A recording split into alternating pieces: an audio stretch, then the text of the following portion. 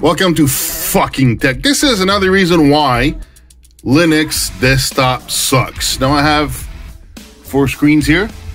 I got Garuda Linux installed with the KDE Plasma 5.26.5. Now, got my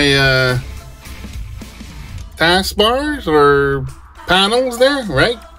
Now, primary screen. I got my console, right? I'm clicking maximize. All right. Now it's maximized. Where the fuck is my minimize? Where to go? I don't have any controls. Like, it's fucking gone under the fucking panel. What kind of bullshit is this? This is why Linux desktop sucks.